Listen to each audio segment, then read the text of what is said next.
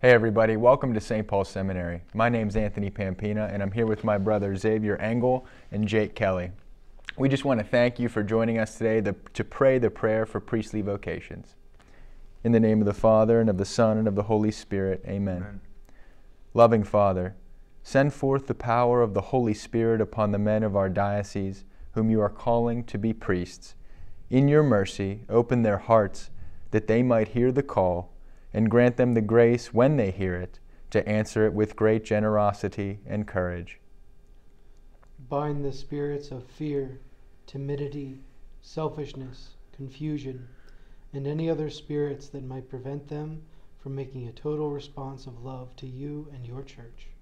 We make this prayer trusting in your merciful love, and through the intercession of Mary our Mother, Saint Joseph, Saint Paul, the patron of this diocese, Saint John Vianney, the patron of diocesan priests, and Saint Charles Borromeo, the patron of seminarians, and in the holy name of Jesus, amen. Amen.